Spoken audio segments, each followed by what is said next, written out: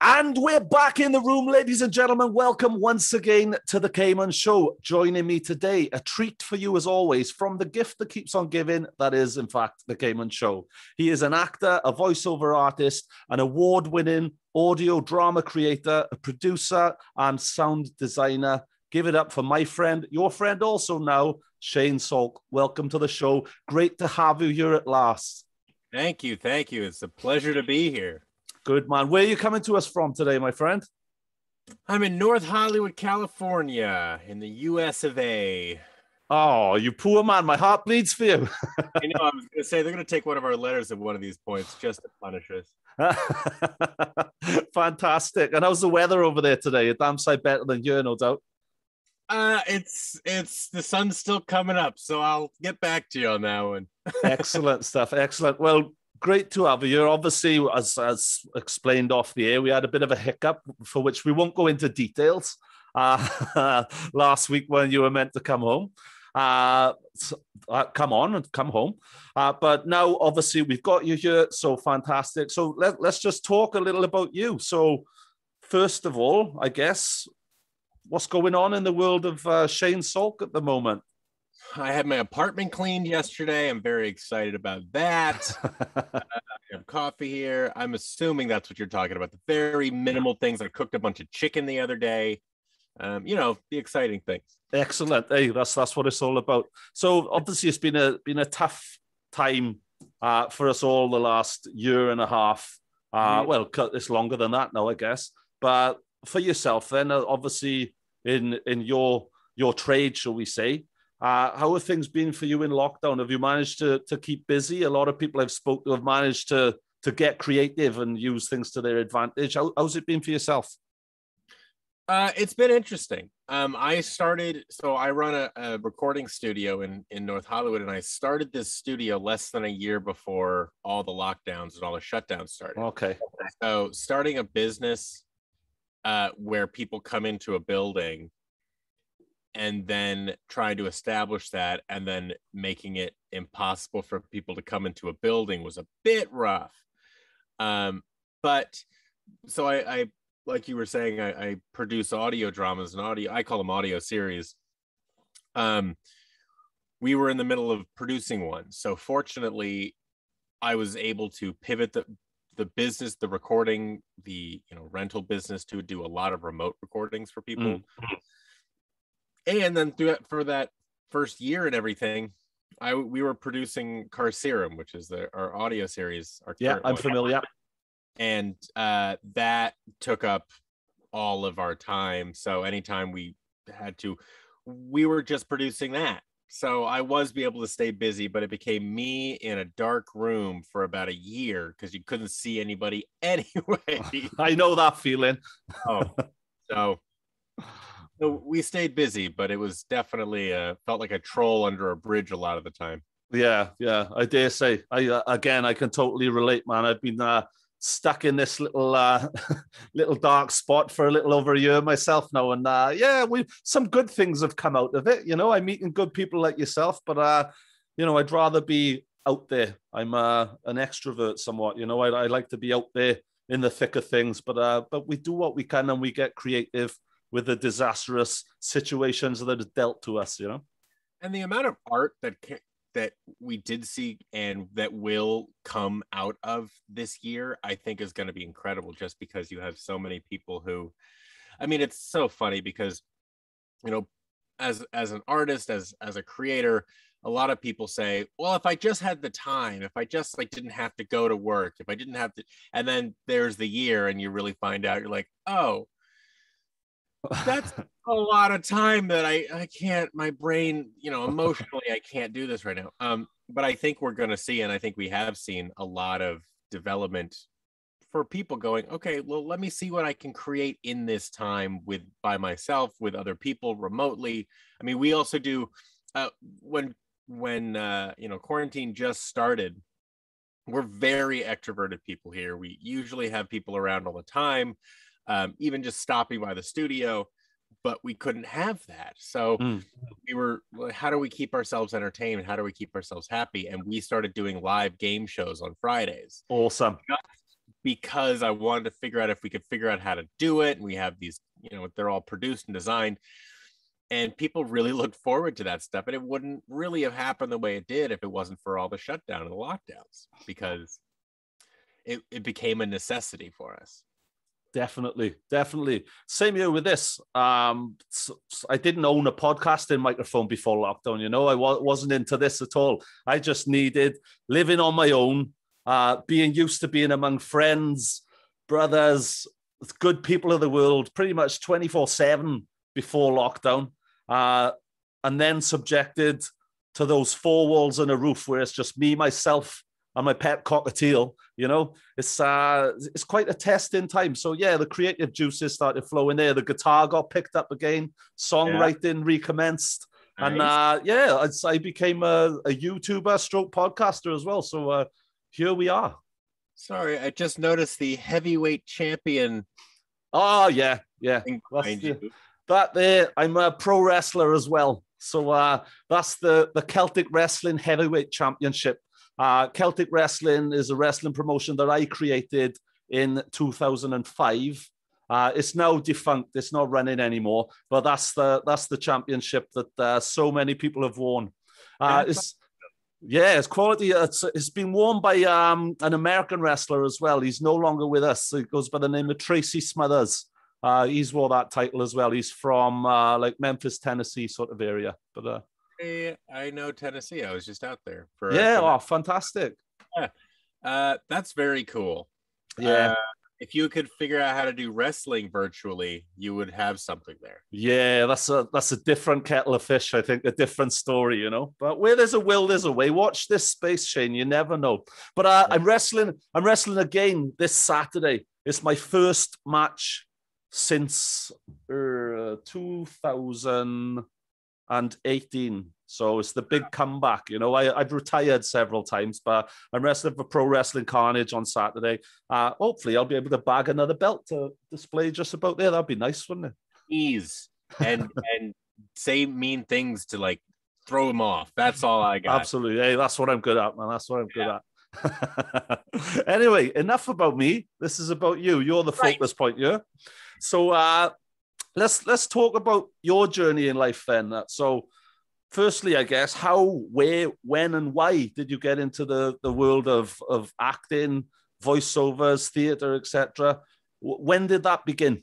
Well, I did acting not professionally. I wasn't like a child actor in terms of, movies and things like that. I was acting in school and things from a very, very young age, and I really, really liked it. My goal in life, as I remember, as far back as I can go, people are like, what do you want to be when you grow up? And I said, taller, because I was a jerk as a kid.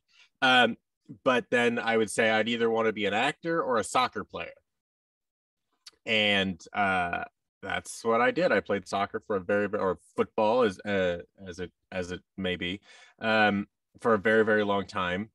And then I went to college for acting. And I kind of was like, well, I got to pick one of them right now because I don't have time for both. And my college didn't have, it wasn't a big sports school or anything. So yeah. So that I went to school for theater performance. And even before that, in high school, one of my biggest things was the more I know about everything, the better I am at anything. So I did theater tech and organization, and I helped us move into a new theater and learned all that stuff. So in college I did the same thing. I have a Bachelor of Fine Arts in theater performance, but I also did technical theater and did lighting design and all these things. So when I got out, I graduated in 2008, and 2008 in the US was a rough year because we were in the middle of another recession. And I think we were the same over here around the same time, I believe.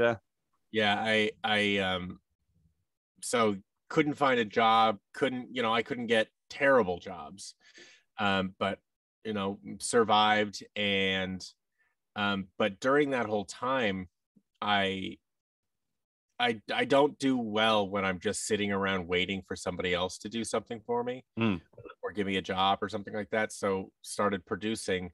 At the time, a friend of mine and I started producing a audio drama called We're Alive, and we did that for a number of years, and that was sort of before podcasting really became A thing. absolutely what it is today. But 20% of people knew what a podcast was or had ever heard of a podcast at the time. Now so many people have them, but and so I mean, I've done theater, I've done film.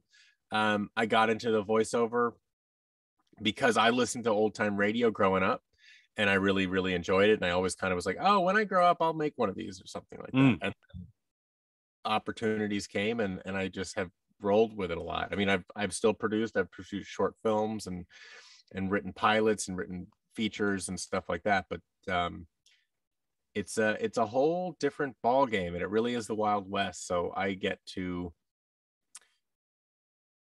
use my love of all of this stuff and use my knowledge from these shows growing up and really just do what I want. I don't sit around and think of, well, what did somebody else do? Or, logically, why would this is the only way to do it? I can do whatever I want. That's the way. You spoke about We're Alive there. Wasn't that an award winner as well? Yes. Tell us about that. Number of awards. It's a zombie serialized show. Zombie apocalypse in Los Angeles, California, get hits worldwide and everything. But it's just all of these things. I'm not really a genre specific creator. And no matter what genre I work in, all of the stories come down to the characters and the relationship with the characters. So one of the things that I love is when people say like, oh, I'm not really into fantasy or zombies. And I go, great, listen to it anyway. And they go, I wasn't really into this genre, but I really love this show. And I go, that's because it's not really about the genre. That's right. It's just, it's the obstacles that the characters have to overcome. But at the end of the day, it's really about for me, it's about the characters and the relationships. But again, that was back in the day, and we had just graduated college, and so we got to try everything. We got to do everything, and I was able to create these soundscapes, and we were able to create these worlds, and I can sit there and go, okay, well, we need more of this, we need more of that. What out here makes sounds? What makes sounds here? And because there wasn't a lot of stuff like this and podcasting, I was able to, advertise and not advertise, but, promote it and things like that. And then it got really popular. And there's not as much noise back then. There was, and there wasn't big companies that were just throwing millions of dollars at advertising for other stuff. So it was a very different world. So it's been very interesting to be part of podcasting from near the beginning to now and see how the world changes and talk to people about that. Absolutely. I think for myself, I very almost missed the boat, but I've managed to find a seat now, and I'm quite comfortable in it, and we're sailing smooth at the moment, so that's good stuff.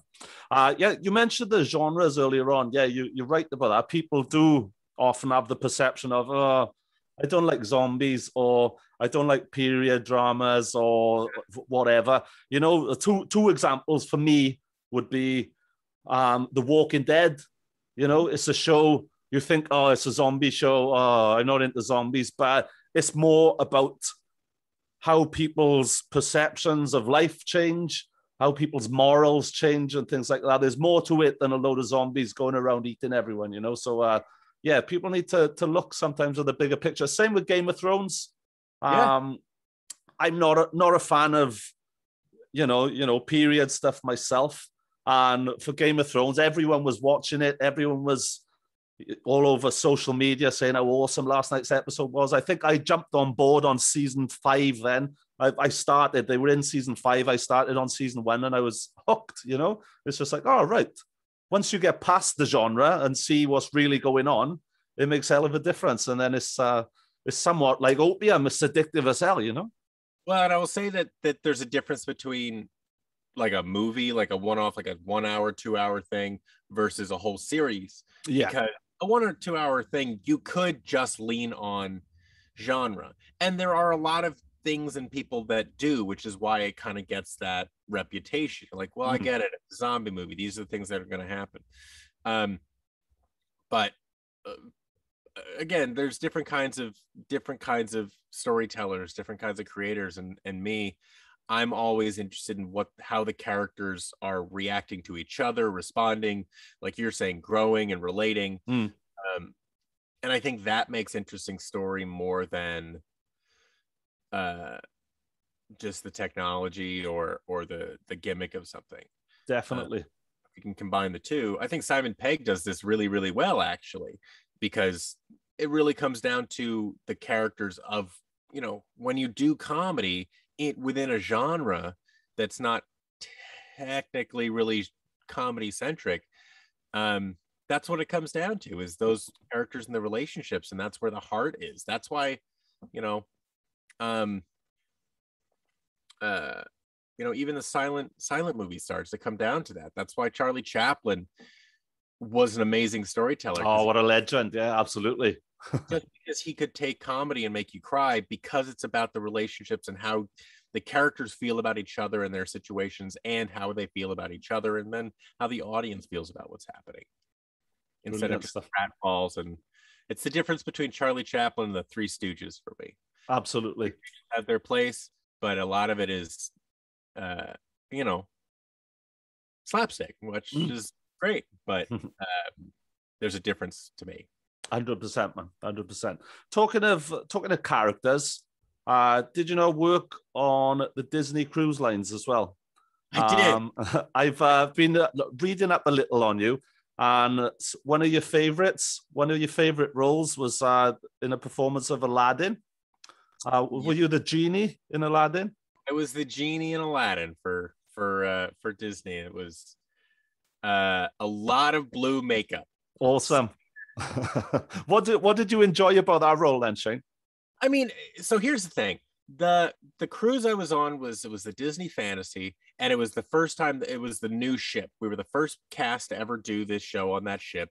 They built it in Germany, and I flew out to Germany, and we were rehearsing there. And the experience of just being on a ship that's still being built was really cool and really epic. And we got to go do all these, the christening ceremony and everything like that.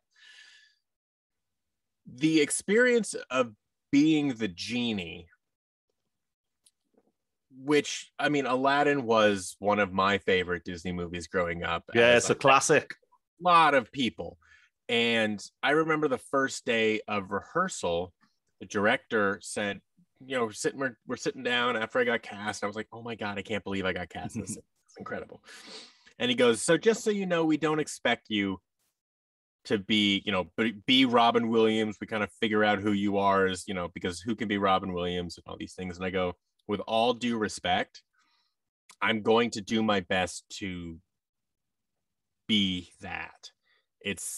I think that, they don't all, because Robin Williams is such a singular person, you can't expect people to come in and go, well, I'm going to be this character. But at the sort of like what we were talking about, the heart of the character of the genie is a vaudevillian performer who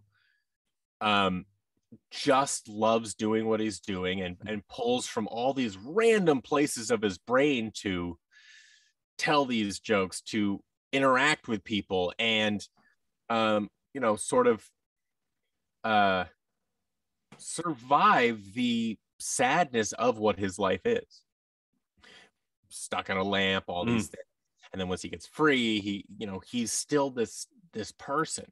And one of the things about that character is he starts out one way and he's like, I'm guarded, and then he really falls for this kid, as in like, oh my God, we're friends, and I'm done being betrayed, and then he gets betrayed again. The guard is down then. Yeah, it's a very sad character if you think about it that way. And I I like going deep into those characters, which are kind of like, oh, this is just a surface character. It's like he just does silly things, tells jokes and all these things. I'm like, no, it's so much deeper than that. And to be able to create this character and create the show, be part of the creation of the show that's still going on, because I was the first one to be on the ship. I mean, they put sound cues and light cues in the show because of jokes that I came up with that are still going on because they built them into the show. Awesome. What a compliment. Yeah. It was, you know, it's so few people in the world get that experience. And I could not have been more proud to, I mean, I remember auditioning for it and just going, there's no way I'm going to get this. I'm not a 35-year-old fat guy. I was 20 at the time. And I'm like, there's no way. And then callback. And then I was in that callback for 2 hours and, you know, all of this stuff. And it was just, it was just such an epic experience. And it's so funny because there are people that, you know, they see Facebook and stuff and they're like, oh my God, it looks like it's just a party all the time on this cruise ship. And they, you know, that's because nobody's posting that when we're lying on the floor almost crying because we've been in rehearsal for 15 hours. Nobody wants to post that on Facebook. No, nobody sees the glamour, you know, behind the scenes. Exactly. But hey, man, I wouldn't change it because it was such a cool experience. Fantastic experience, man. It must be an honor to be a part of that. So talking to the genie then, so just for argument's sake, just to put it out there, just to play you. well, let's not argue. Just I'm giving you a gift here, all right, Shane? I'm giving you a gift. Say outside of the box, you know. Say I was the genie, all right? So this is where I'm going to tap into your mind now. I'm the genie. I'm about to grant you 3 wishes, okay? But you're not allowed to wish for money, and you're not allowed to wish for more wishes. So if I could grant you 3 wishes now, what would you wish for? Putting you on the spot. Oh my goodness. Don't feel the pressure. Too late.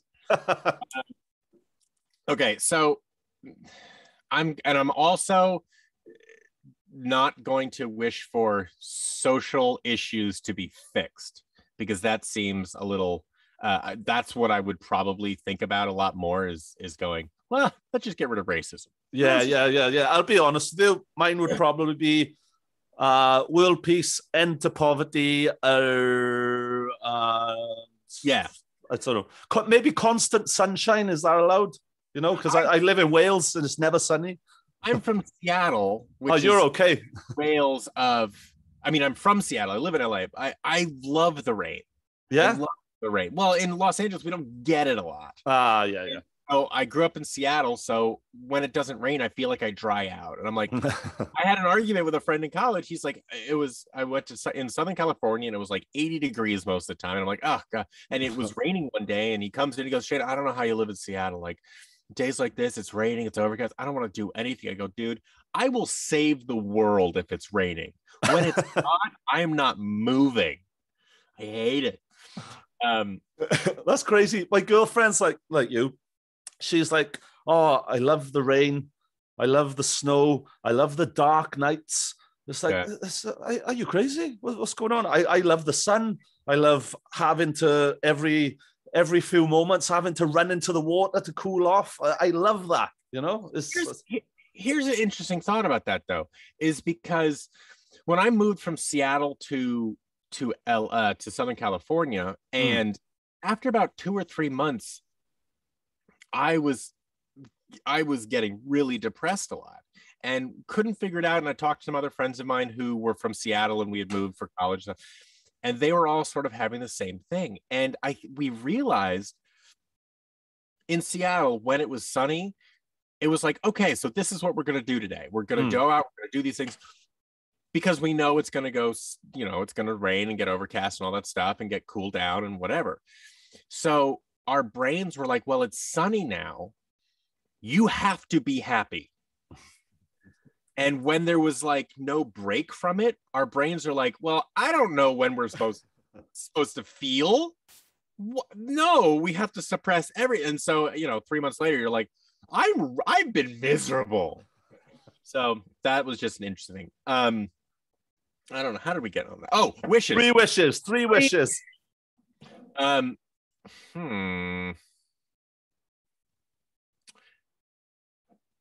Well, the first thing that comes to mind, I mean, they're the selfish things. Like, you know, I'd like our studio to get a bigger building so we can make more things and things like that. But one of the things that I wish is that the amount of work that independent artists and producers do wouldn't get overshadowed by bigger companies. And one of the things that I really dislike, and I can't fault anybody for this, it's not like well, if they just stop, this would be better, because it's not a bad thing, it's just a hurdle. And I'm like, this hurdle is so hard, is that you know, like the distribution companies, the platforms, iHeartRadio, all these things, they are able to promote their own stuff because they make it and they have the platforms. I wish that people could recognize the work that goes into a project, and based on the percentage, like the money that this person has, the work that this person has, and the lack of support they have, and still see this amazing product that comes out of it. Yeah. That's something, because I have very talented friends, and you know, a lot of it comes down to things you can't control. It does, yeah.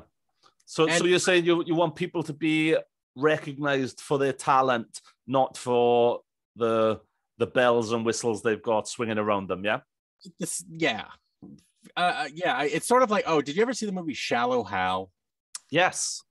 It's like Shallow Hal, but for artists. Right, okay, yeah. Look at it, they're like, this is a very attractive piece of art. But it could look like a fat guy. I don't know. I'm with you. Do you want me to press you for the other two wishes, or would you like me to move on? That could be a whole other podcast if you wanted. I wish that everybody would listen to Carcerem and tell their friends. Fantastic. And I wish that I wish that this I've been struggling with. I wish that technology would work the way that it's supposed to all the time. Yeah, if only, eh? If only. I put a lot of things we put together here on sort of like, I take technology and I go, well, this is what I need it to do. And I find a way for it to do that, because like for the game shows, we're running full game shows, but it's just one person running it. I've called people and go, well, this is what I need to do. And goes, well, and then they'll start being like, well, this is how you do it. I go, yeah, I can't do that. He goes, well, what's your setup over there? You got 3 people running the show. And I'm like, no, one person running the show. Why are you? But I've been going through this for a week. I got this new piece of technology that's not designed for this, but I'm like, this is how I can make it do the thing. And then I'm like, it's all set up. And then it's like, but this part of it doesn't work. And nobody knows why. I'm like, but it's supposed to. Like, yeah, it's supposed to. We don't know why it's not. So I do another workaround. I'm like, great, it's all working. And they're like, well, yeah, but this part of it's not working. I'm like, but why? And it's like, there's no reason. We don't know. I don't know. It's just because. Because there's a dash in some line of coding. Oh my God. You're quite passionate about that wish as well. I'll take that one over the world peace. That's cool, man. That's cool. I can so relate. I wish my emails weren't getting clogged up in my inbox. I guess this comes down to technology as well. There's obviously a reason it's happening, but it's a reason beyond my little mind's vision, you know? So you've mentioned Carcerem then. Do you want to talk a little about that? Do you want to tell everyone the concept behind it, what it's all about, for those who may not know? Yeah, so Carcerem is an epic fantasy audio series. It's kind of a mix between Game of Thrones and Princess Bride. Full cast, full sound effects. We have 120 characters in the first season, I think. Oh, wow. Yeah. Original music. I'm very tired because it took a lot of work, and we don't, like I said earlier, we were in shutdown, so we didn't have a massive team. You know, it was funny. There's a documentary on Disney Plus or something on the making of Frozen 2. And we watched this, me and my partner Bill watched this completely separately. And we're both like, this is what we're doing. We just don't have 1,300 people to help. And there's no animation. But other than that, this is exactly what we're doing. No wonder we're so tired. So it's it's this epic fantasy thing. There's a land of Aru used to be happy and plentiful and all these things. And they were these, according to legend, there were these beings called guardians who were magic and then, sort of protected the land and kept things peaceful. And then all of a sudden they disappeared. And that's sort of where we come in is, 80 years after, where we have some, characters who are like, well, this land sucks. And we've heard about these guardians. We don't know if they're real or not, but there's this prophecy that's been passed down and says that if you can find the one that will bring everybody, bring back Aru to this land of happy people, then it'll be back. And so they're into that. Magic has been basically banned from the whole land. There are these vigilantes, state-run sort of thing, who literally will go search out magic and just destroy it. Magic shows up in kids at a young age, and there's no rhyme or reason to why magic is one person's magic, but somebody else is not. But when the kid shows magic, these guys show up and just grab them and take them, and you never see that kid again. So It's a pretty rough place. Yeah. And so we have these people we follow around, and they just want to make things better. Excellent stuff, man. Excellent. So where can people tap into this? Where can people find this and find out more about it? Any place that you have your podcast, you can go find Carcerem. That's CARCEREM. You can also go to carceremtheseries.com, and we have actors like Jane Lynch, Neil Flynn he was the janitor on Scrubs, and he was the father in the middle. Cameron Crowe makes an appearance, the famed director. And if you're into animation, Pinky and the Brain are both in it. Wow! Maurice LaMarche and Rob Paulson. They don't do those voices, but they're in it.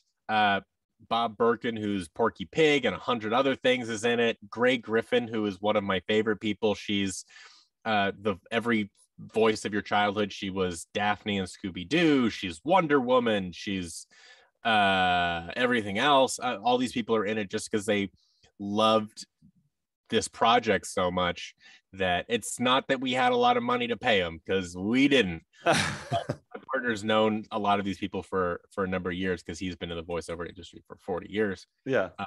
And they knew my work from different things. And so a lot of people are just like, yeah, I'd love to be part of this. This is great. That's incredible. That's an incredible cast. That's like my childhood cast literally coming back, that's fantastic. Richard Horowitz, who was he's Invader Zim. Yeah. Angry Beavers. We have 3 different Ninja Turtles in it. Robbie Rist, who was the voice of one of the live action Ninja Turtles in the movies. Rob Paulson has been 2 different Ninja Turtles. Townsend Coleman, who was the original voice of the Tick, and another Ninja Turtle. And actually Pat Fraley, who is not a Ninja Turtle, but he was Krang. Right. Okay. Oh, Krang. Yeah. Crikey. I was a huge Ninja Turtle person. I'm like, me too, I man. don't know how we got here, but I used to draw Ninja Turtles all over my wardrobes and everything, and I got grounded by my parents for doing so as well. But worth it. Worth it. Well, worth it. Absolutely. Turtle Power, the song as well. I think it was #1 for about 6 weeks over here in the UK, and it was knocked off, I believe, by the Bartman. Or was it the Bartman or was it Chesney Hawks? I'm not sure, one or the other, But yeah, good days. I've totally lost where I am now. We've just got lost in Ninja Turtles. I think. I'm in LA. Oh, there we are. Yeah, I'm in Wales. Yeah, I got it now. I found myself again. So we'll pop the links for that into the video and the audio descriptions as well for you. Yeah. Find us on social media and all that stuff. But what I was going to say is that we actually have a lot of behind the scenes interviews with a lot of these people we just talked about and mentioned. So you can find those on YouTube, and they're really cool to watch just because we just ask them questions about being part of the show and things like that. And it's fun. It's fun to see what they have to say, because we had, somebody else interviewed them, so we weren't actually in the room when they were being interviewed. So I have no idea what they say until they come out. And I'm like, oh, they enjoyed themselves. That's fantastic. Great. That's brilliant, man. That's awesome. Well done. That's great. I love it. Well, if you could, after this, if you could just bombard me with a load of links, I'll chuck them in for you then as well, and that'll be great. Hopefully get a bit more traffic there for you, so that's great. So aside from that, what other projects are you involved in at the moment? Are you focused strictly on that at the moment, or? I mean, that's definitely the main one, promotion and getting people that. I mean, there's 10 plus hours of content of storyline in the first season. We have little things here and there for the second season. We do have a second series that we're working on, little bits here and there, that we're in development for.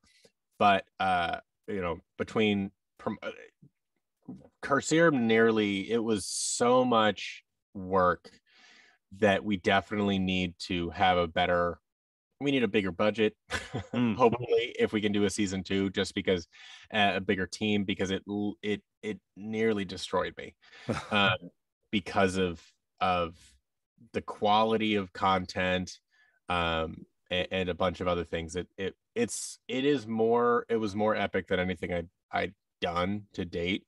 Yeah. I mean, I've done, we did We're Alive. I did We're Alive. We did a version of A Christmas Carol, like all these other things, but Carcerem is a step above. It really is an immersive experience, and we have a lot of plans for that to continue. And I'm trying to work with the visually impaired community, because it's basically entertainment designed for them, because there are no visuals. So that's a cool thing, man. That's cool. A visually impaired person and a sighted person have very similar experiences, because they're not looking at anything. I've had a couple people reach out to me and ask, who are visually impaired, ask, what are they wearing? I had one person ask what they're wearing, and I said, well, what do you think they're wearing? They're like, well, I picture these things. I go, yeah, you're right. They go, oh, so that's what's in the artwork. And I go, yeah, we don't really have that specific of an artwork. It really is whatever you see is correct. And one of the things I love about it is because I design very specific sound effects. So, there's a lot of sword fighting and things like that, and monsters. And I have choreography in my head of exactly what's happening to me.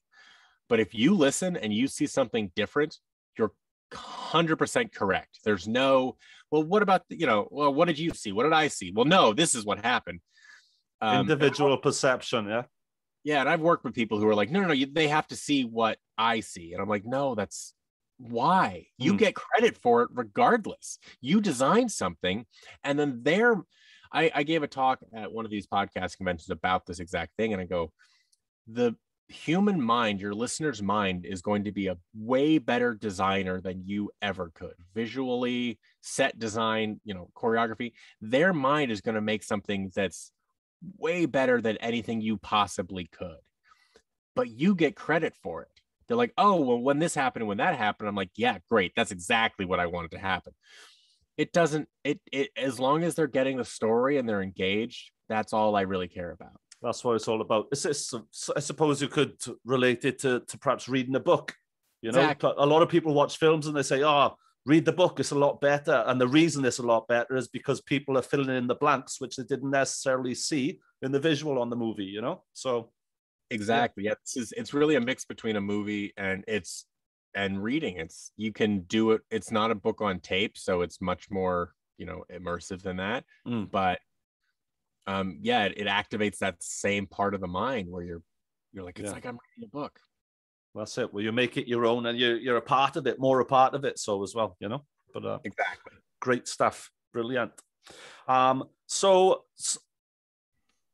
a lot of people may or may not have seen you, may or may not have heard you. Also, yeah. So tell us, the viewers, the listeners, where might they have seen or heard you and not quite realized it? So you might have seen me on an episode or two of American Dad. Fantastic. Uh, Excellent stuff. That's big over here at the moment. That is okay. massive in the UK at the moment. Yeah. You may have seen or heard. I mean, if you wanted the Disney cruise ship, obviously. I mean, I've done a few things here and there, bigger movies, but nothing of that you'd be like, that's that guy. Video games. Again, you might not even know, but I've been in a couple video games. Which ones?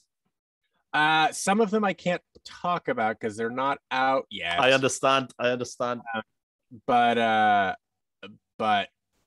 yeah, I mean, well, that's killed that one dead, Shane.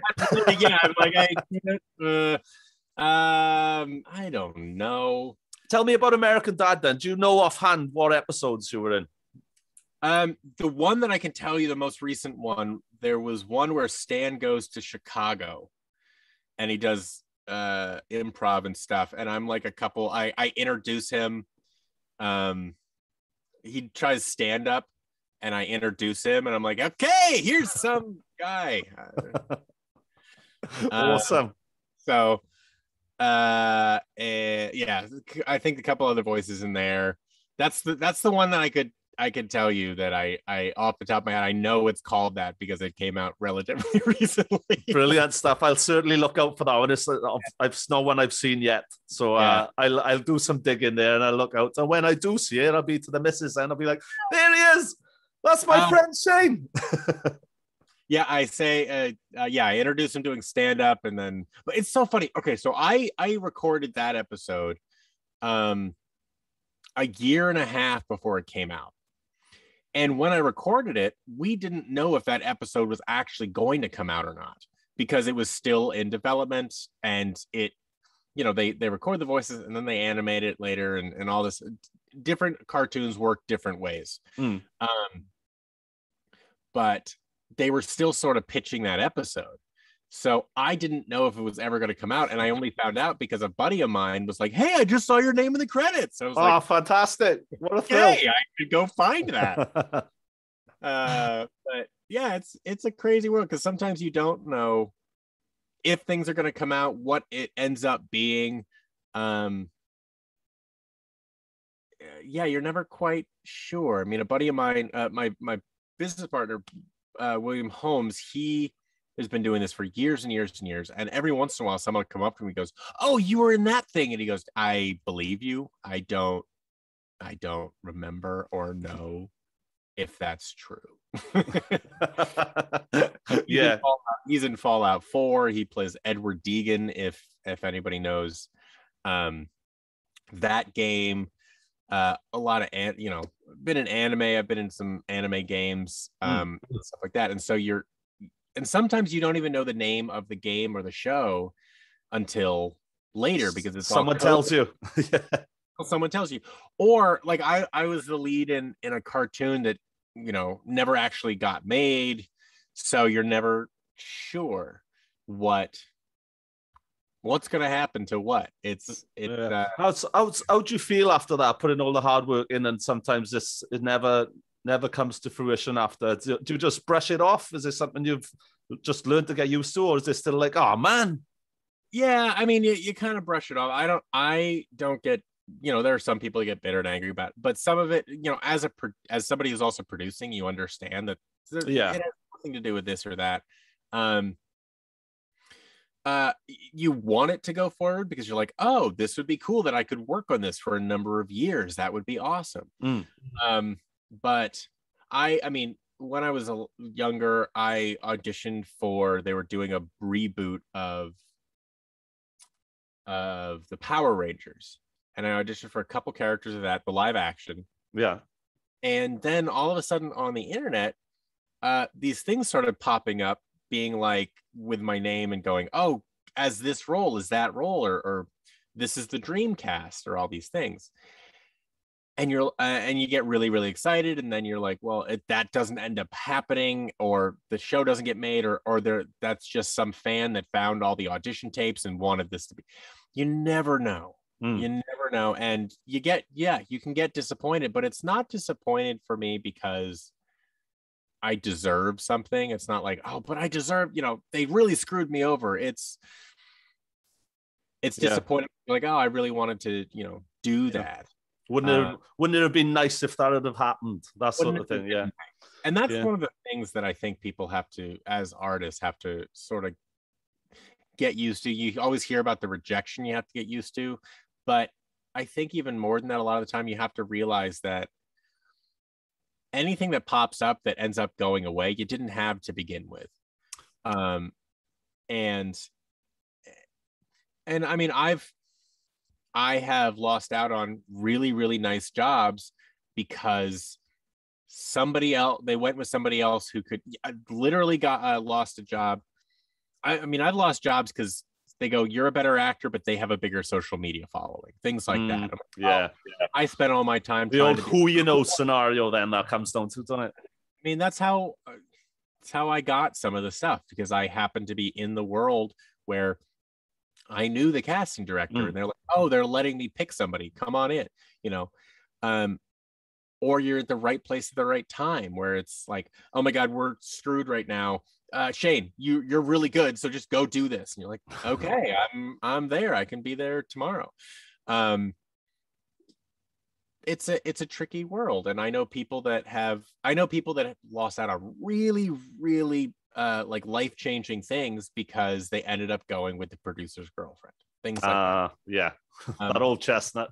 Or you're like, yeah, you just went with your friends, and I'm like, yeah, but I also, would do that. If I work and I get to a certain level, I want to work with my friends too. And I know my friends have been working really, really hard. And I'm like, yeah, I did, because I know that they can do it and I trust them. And we all have been working really hard together.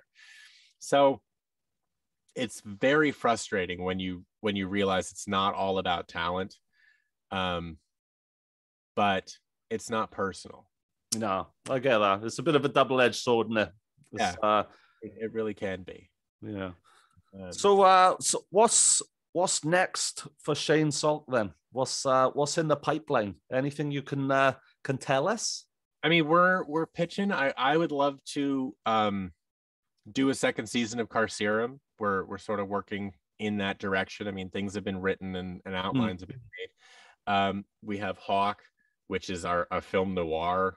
It's not film, it's an audio noir. Excellent. It's a very dark noir series that we want to make. There's a couple, have some TV some TV shows that we're pitching around.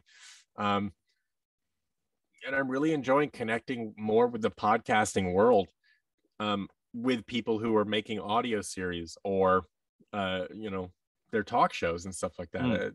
It's what a lot of what I've been doing is just reconnecting with the podcasting work, because it's changed so much since then, and I've spent so much time producing that you sort of lose the human connection and of like people like yourself, where you found it recently, relatively, and you're enjoying it so much. And I love seeing that, and I love being a part of people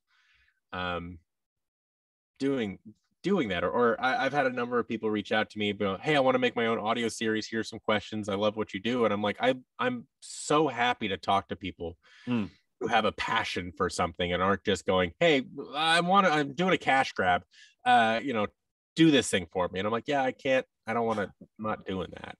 Yeah, pay me a bunch of money and I'll do it. I will do a lot of things for a lot of money, but you and me both. Yeah, exactly. But I really do enjoy finding people who have a passion for something and connecting with them. Brilliant, man. Brilliant. Well, it sounds like you're doing awesome things. Like I said, we'll drop all the links in the video description and for the audio as well. We'll be out on YouTube probably later this evening. I don't know what time that will be over there. What are we, 6 hours behind? Are you? 8. 8 hours behind. Yep, there we are. You're 8 hours ahead of us, so we're 8 hours behind you. Right, okay. As you can see, I failed mathematics. But It's all good, mate. It's all good. So, yeah, in closing, I guess before I let you go to get on with your day in sunny California, is there anything else you want to chuck in there? Any shout outs, plugs, acknowledgements, or anything? I probably should have planned for that, but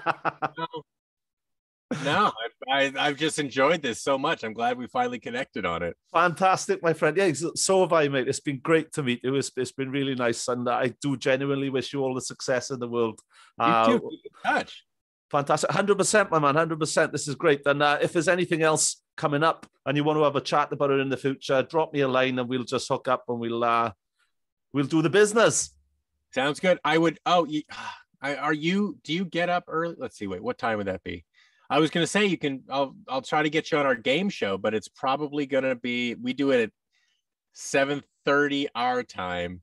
So do the math for me. Do the math. It's about 4 a.m, I think. So 4 a.m. What day did you do that on? We do it on Fridays most of the time. We'll do it every other Friday or something. But so would that be 4 a.m. on a Saturday morning for me? I can do that. I can set an alarm for that. Yeah, 100%. 100%. We'll try to make that work. I'll invest in some industrial strength coffee and I should be good to go. I mean, you could win, we have 2 different game shows. You could win up to $50. Fantastic. Hey. That's totally worth it. Fantastic. Hey, I'm all about the $50, me. Fantastic. Pencil me in, man. I'm 100% up for that. I will set an alarm. As long as there's no early starts the next day, I'm there. We'll figure it out. We'll figure out how to make it work and when. You're a good man. I look forward to it. Ladies and gentlemen, listeners, viewers alike, Shane Salk, everybody, check him out. Back in the room. Woohoo!